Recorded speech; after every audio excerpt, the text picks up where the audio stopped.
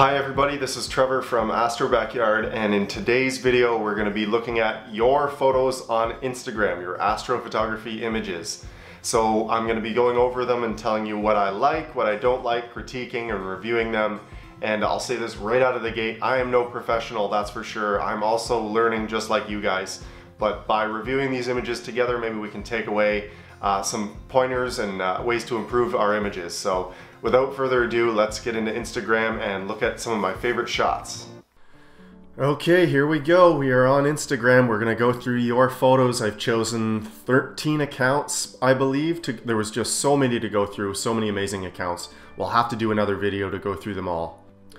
I will say, and this is the case for posting images online on a lot of sites, the compression will kind of take away from the image. Unless you're posting to a gallery site like Flickr or AstroBin, you're gonna get kind of a compressed version of your image, and that's definitely the case on Instagram here, so take that with a grain of salt. These images that you're gonna see will look better in their full-size form, but I mean, checking these images on your phone as you're swiping through and just relaxing, that's what Instagram's all about. So but that's everyone knows that about Instagram. So let's get out of my account and go on to the first account we're going to review here, and this is Astrostace. So she's got a nice puppy that she shares a lot too, which I of course appreciate. But let's look at this photo of the Cone Nebula that she shared recently, and she mentioned that this is a reprocess because she wasn't happy with her original version. Who can relate to that? I think everybody, right? Also, she's a big AstroPixel processor fan. She's been slightly trying to nudge me in that direction, which may happen in the future, but I thought this image of the Cone Nebula was incredible because I know she's using a small refractor, so this is very wide field, and just the colors, and I appreciate the softness of this image and the cool blues in contrast against the nice reds, and to get the Christmas tree cluster in there as well as the Cone Nebula. So if we look at her original version, it's a little more crunchy and noisy, and she softened it up for this one, which I think was a great move. I'm a huge fan of seeing like soft, glowy stars as opposed to really tight, crunchy ones, but that's a personal preference. On to the next one. This is Alex Mullins from Delaware, Ohio. This one I thought was really cool because I know from personal experience that the Pac-Man Nebula is really tough to shoot in RGB, particularly with a DSLR camera. You really have to stretch the data, and in doing so you pull those stars forward too, and sometimes you can kind of lose the contrast of the nebula in there. But I thought he just did an excellent job. This is so much better than my first shots of the Pac-Man Nebula shooting in RGB. But I believe somewhere he mentioned that he was shooting in RGB with the DSLR. Oh, it was on the comment. He mentioned how the addition of an HA filter really helped move things along. So obviously you can see he's progressing great, and I just thought that that image of the Pac-Man was exceptional. So this is Brian Fulda, and I apologize if I mispronounce any names here. He's got an excellent gallery, a really nice balance. Like as a whole, to see the grid here, you can tell he's taken time to really master each one of these photos as best as possible before sharing. And this one really stood out, the 1% moon. How many of you guys have ever shot a 1% crescent moon before? Everything has to come together. You have to have the right conditions, of course, but then you have to find it, and it needs to be low to the horizon so you can actually capture it. The clouds just made this photo so special with the beautiful sunset colors. I love this, that razor sharp crescent moon. So that's Absorbing Photons, the Absorbing Photons Instagram handle, and I just thought that was excellent. Moving on to Astro Nightscapes in Australia. So this is another style of astrophotography, star trails. It's not something I've actually done myself, believe it or not. I'm always trying to compensate for the rotation of the Earth and not just let it ride, but it's a whole new challenge to get a star trail shot like this, where you actually have to stack those long exposure images together and getting the right exposure so you don't blow your highlights out. You can actually see some of those star colors and the movement there. And this one was just done so well with the silhouetted twisted tree in front. I really love this, and I love that you can see the movement of the stars and some of the brighter ones in there, and the star colors. Love this. Next up we have, this is Stephen Rundle, and he's new to astrophotography. And the one that stuck out to me was, because he just got started last summer, but he actually got a shot of Comet Wur-10 in 46p, which comet photography is a whole different ball of wax. And to finding it's one of the hardest parts, and then properly exposing it to get it out and tracking. So I thought this photo was excellent because he got so much of the outer details of this comet. The image is quite noisy, as you can see, but sometimes in astrophotography, it depends on the subject matter, what you're trying to accomplish. And obviously he was trying to just to capture as much of the comet as possible. And I think he did a great job there. That's exactly the color and what Comet 46p Wur-10 looked like. So I thought that was a great shot. Next up, we have Dan Sullivan in Connecticut. He put a link straight to this photo, so I believe this is the one he wanted me to talk about. And it's the Pleiades, and it's absolutely gorgeous. Look at all that surrounding dust. If you saw the photo I took recently with a limited exposure time from the backyard, it didn't have nearly this much dust. And I just thought it was well done. It's perhaps maybe a little too noisy depending on the monitor you're looking on. If it's a little bright, you kind of see some of that background noise, but otherwise, razor sharp. You're seeing the different sizes of stars and the cool blues. Just loved it. And also, I really like the way he breaks down his gear used and the settings, these separate tabs with the icons. That is so helpful.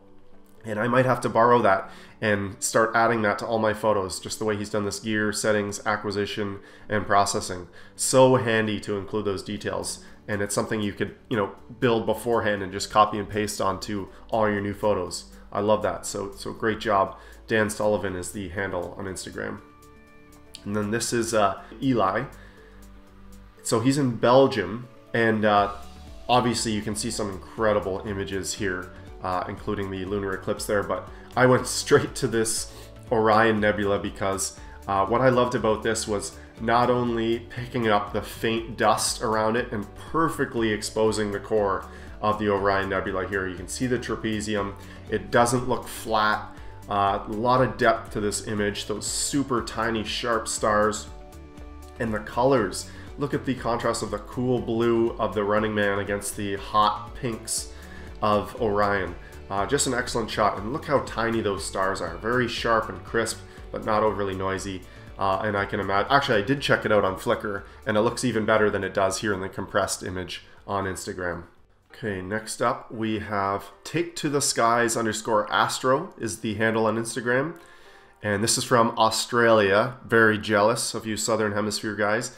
And yep, this is a target we can shoot in the Northern Hemisphere. This is the Eagle Nebula. Specifically, he's really showcased well the Pillars of Creation.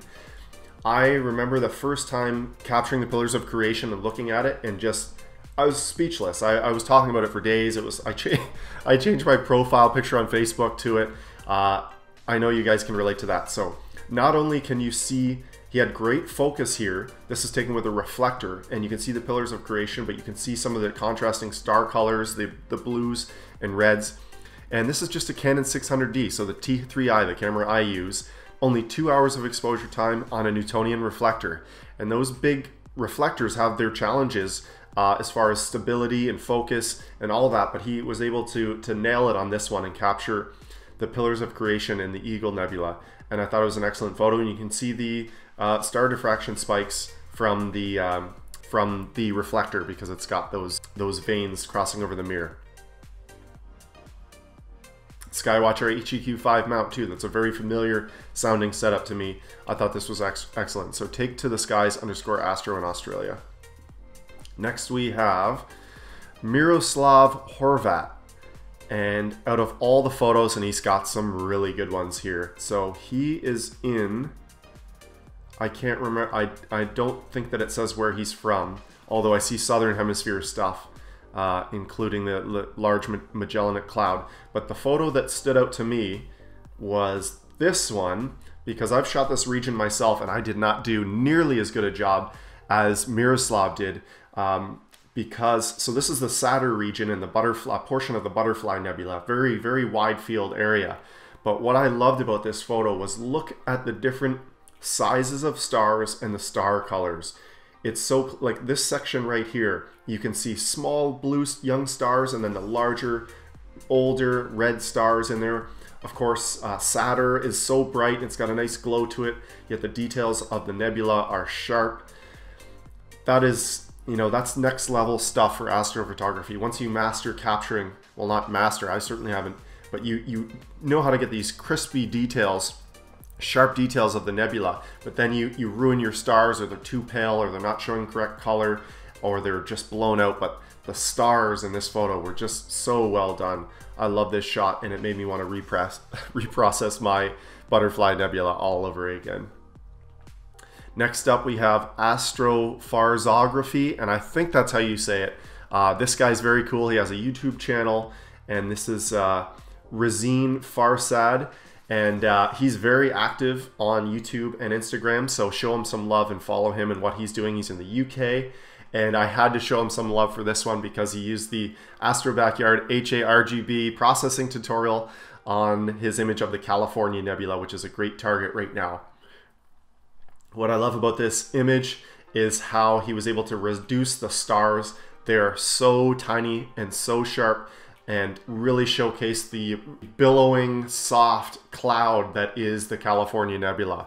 And it's very soft, it's very natural, and those stars, like I said, are really small, and that's with combining that HA as a luminance layer on top and using a red channel as HA as well. It's a really great way to process this nebula, and he did such a great job. And the framing is nice here too. He's got the you know, centered nicely.